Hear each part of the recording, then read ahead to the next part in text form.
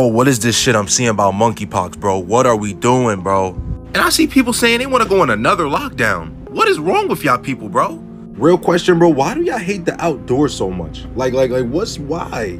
Like, we saw the effects in real time of what the lockdown did to our youth, and y'all want another one? I mean, the first lockdown barely stopped me in the first place, bro. I was still outside, bro.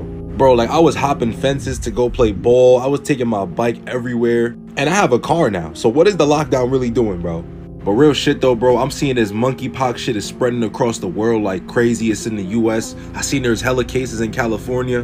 But we do not, by any means, we do not need another lockdown, bro.